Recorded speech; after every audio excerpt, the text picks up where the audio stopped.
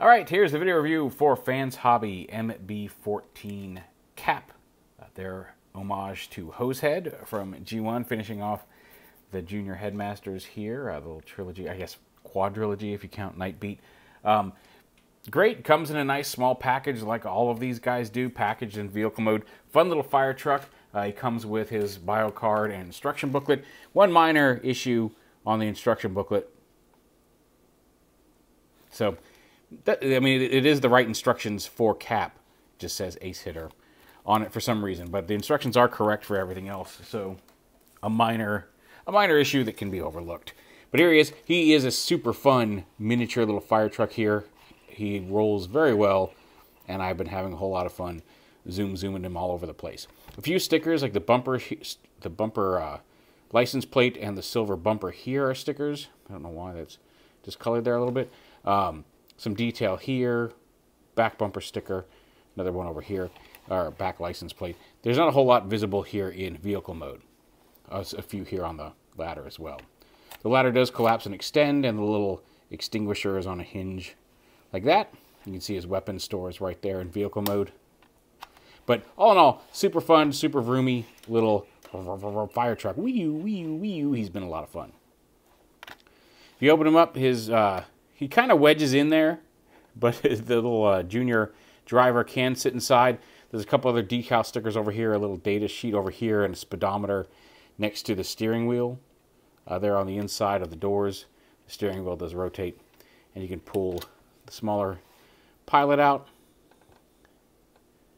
He's pretty cool.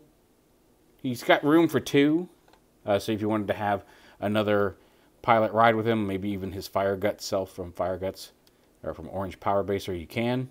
The chairs are a little weird because, like I said, he kind of wedges in there, and the chairs have a couple odd hinges in them, despite not really being needed for transformation, and then some little tabs all up them that, if they tabbed in anywhere to these little guys to hold them in place a little better, would be one thing, but it's just not entirely sure what the design was on those chairs. There's also a little tab here that rotates around that doesn't seem to do anything in the instructions. I thought maybe they would fold up into the leg and be structural support, but they just kind of flip up into the leg. At least there's nothing specific about them in the manual.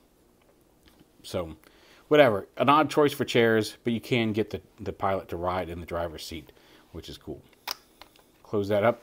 And then back here in the back, there's a little storage for one head. So if you have both pilots riding in the front, if you have a second one in there, you're going to have to find someplace else for their little hat, because there's only room for one back here. And it took me a minute to figure out how it goes in, because it's got there actually is a little tab in there, a little angled tab, that when you slide this in this way, it only goes in one way. It fits into this little slot here on the hat, the helmet, whatever you want to say. So it just kind of fits in there, but it does store and fit in vehicle mode, so you don't have to worry about it sitting around when your pilot's in robot mode. So kind of nice. And then, of course, the pilot has a little ball joint shoulders, hinge elbows, ball joint hips, hinge knees, got an ab crunch there to fold up, and then a ball joint at the head, maybe just a swivel. But again, you just kind of fold them all up, collapse the legs, straighten the arms, and then you take the little helmet piece and it clips right onto the front here to form the head for the full robot, which we'll go ahead and get to. So we'll set him off to the side for right now. So the first thing you want to do is get the gun out. You can kind of pull this dark hinge the ladders on. You just kind of pry it forward. Just kind of wiggle it until it pops out. Because this tab right here tabs into the red piece here, and that's what holds it in place. There's a couple little tabs here. Sorry, my finger's in the way. But that's mostly just, it goes around this, but it doesn't really clip onto this. It's just a space to kind of keep it from wibbling inside there. But you can just pull the gun out. And again, you can extend that, flip the handle down, and set that off to the side. On to the transformation, which is actually pretty cool and fairly satisfying. So first things first, pull the whole kind of front end of the cab away, here like this. We'll deal with all this stuff back here anyway. Open up these tabs and fold them up. Now, one thing I will say, especially when you're going back to vehicle mode, it's less of an issue in robot mode, but a lot of these panels are on dual hinges. Like these dark hinges are generally dual hinges. And if something's not fitting quite right, make sure you've got that hinge straightened or folded on the right hinge, because sometimes it's easy to say, fold this around at the upper hinge when it really needs to be folded down at the lower hinge to fit. Like I could take this and I could fold this around this way and then fold it down. I guess that one, the way that one works, it kind of automatically flattens. But some of them not so much, so you want to make sure you're folding it at the proper place and make sure that's flattened or straightened properly. And that may be the issue why things aren't sitting properly. But anyway, bring this down. Bring the legs down. Go ahead and untab them from each other. And then under here, so this is what I'm talking about. Open up the little front door. This piece just, again, there's a little peg here that I don't understand what it's for, because it doesn't seem to peg in anywhere. There's a tiny hinge in the front, but this just kind of folds up into here. You just kind of get it out of the way there. You can even come up a little bit like that. Just kind of up into that general area, because see, it still fits. Bring this down like this, and then the wheel comes up. And it doesn't flip all the way up and around. It just kind of comes up on that gray hinge and just kind of collapses in up to about there. It doesn't move the inner gray hinge to about a 90-degree angle from where it was. It just kind of brings the wheel up. It doesn't flip or fold up all the way around there. Then the foot comes down and rotates out like this. You want to get this panel out of the way so this can fold into the leg like that. And then, so now it's cut up here. Then this folds in, bring the foot all the way down like that. You want a kind of a 90-degree angle here. Fold that in, fold this closed, and then this piece folds all the way around and is going to cover that whole gap. You'll see there's a little tab up here that's going to slot right up in there and just kind of covers up that gap there in the foot. Or in, I guess, on the side of the leg. And then the foot, you don't have to do this because, one, it's very easy to collapse back in while you're posing. And I don't know that it dramatically increases the stability, but you can pull this up and widen the foot a little bit. You want it facing this way. And then up here, you collapse the leg up, but you want to make sure this hinge kind of collapses up into the leg. This little piece with the empty bits in it collapses up into the thigh. So kind of push up and collapse the leg up into there like that. So that gold sticker basically comes up against that white thigh. And do the same on the other leg. Open this up. Just kind of flip this up and around. Again, it's not going to really interfere with anything. You just want to get it out of the way. Is that tab in up there? Nope, there's no idea what that tab is for.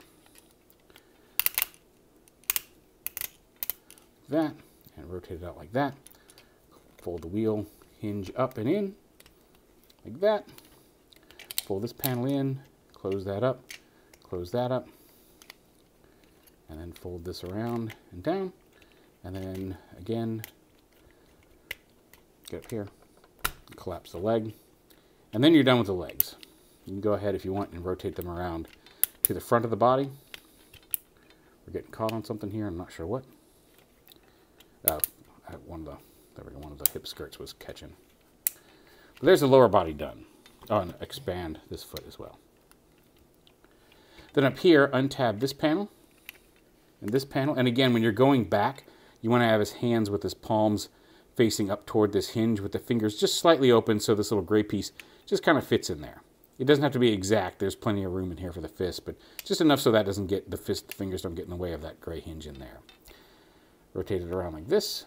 Fold this up. Fold it up like that. And then it will tab and clip in. There's a when you fold it up, there is a tab here, and then this little piece kind of fits in this empty divot on the arm like that. And then fold this panel up on the side, and this panel up on the side, and that panel up on the side.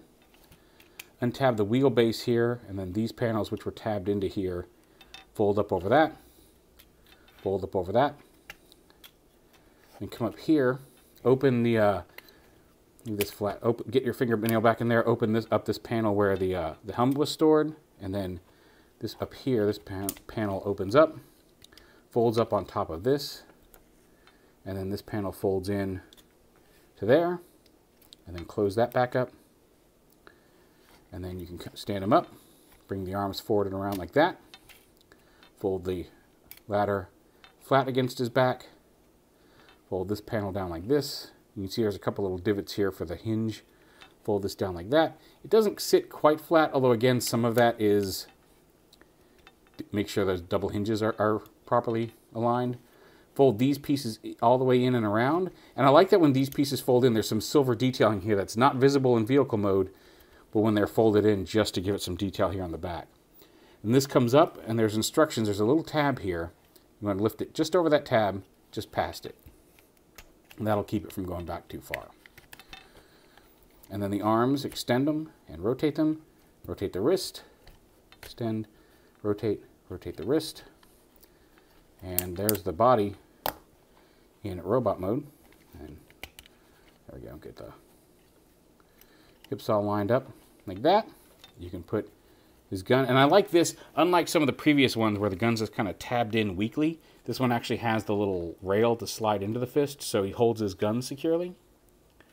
And then you take the robot head, plug it in like that, and there is Cap in robot mode. And you can open up his little chest, and he has a little, if you just kind of see the end of it as they move, but opening the chest does flip up his little power meter there, like the old Headmasters did.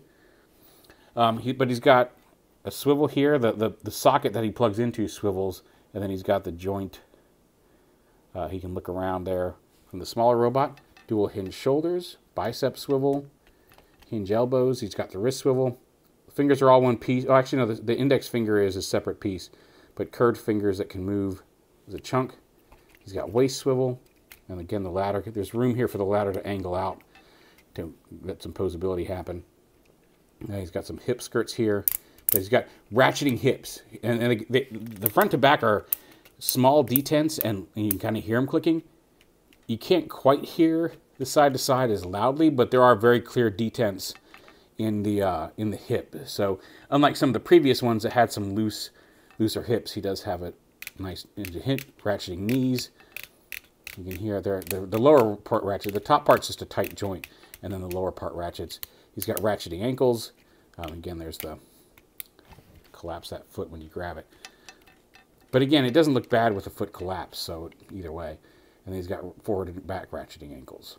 So nice and solid, nicely posable. I love the way the cab of the fire truck becomes his lower legs. I like that even in the original, he's got still got the same little ankle wheels down here that the original toy did, even though he doesn't have the wheels up here on his chest. They've moved to his back like the original figure. I think he is absolutely my favorite of the Junior Headmasters. He's just a lot more solid overall. Because he's a squarer vehicle, he's a chunkier robot. Here he is with Ace Hitter, aka Ghost Shooter. And also, these two are the best two, I think, of the 4 Junior Headmasters they've done. Just overall. I think the Minerva mold, the Minerva/Nightbeat mold, it was neat. It did some neat things, but it wasn't quite as refined as Ace Hitter ended up being. Ace Hitter does still have some of the, like I said, his hip joints have gotten a little loose, and then the ab crunch, and his fingers are a little flipply, and a little, like they're just not quite super tight, and then his guns have little tiny tabs, and it's very easy when posing to knock the guns out of his hand, and you don't have that problem with Cap. But like if you have to only get one of them, definitely get Cap. He is fantastic. If you can get 2, these are the 2 I'd recommend so far. Like I said, I love Power Baser. I've enjoyed every version of that mold, from the Thunderclash to the Machine Wars Optimus Prime to the Fire Guts we've got back on the dresser. They just make some really solid toys, but if you just want something small and fun from them, either one of these guys will do it. I do think Cap is probably the better of the 2. I really, really like him. They've just been steadily improving these smaller guys, and the quality shows off here on this guy. I love him to death. He's fun to roll around, and he's going to be coming around with me for a few days just because I'm enjoying him so much. But there is Fans Hobby Master Builder MB-14 Cap. Check him out. If you've got him on pre-order, you're going to love him when he gets there. Maybe you've gotten yours already. They're starting to show up. They're starting to hit retailers, I think, this week. So, but yeah, a lot of fun. If you haven't gotten into this line yet, like I said, you might want to try one. You might want to try Ace Hitter first, just because I think if you go Cap then to Ace Hitter is going to seem like a little bit of a downgrade. Not a huge downgrade. Ace Hitter is still a really solid toy, but Cap is just the refinement over these small guys. that I'm really, really happy with. I just love the chunkiness of him. I really love his fire truck legs. Anyway, there's KAP from Vans Hobby. Pick him up.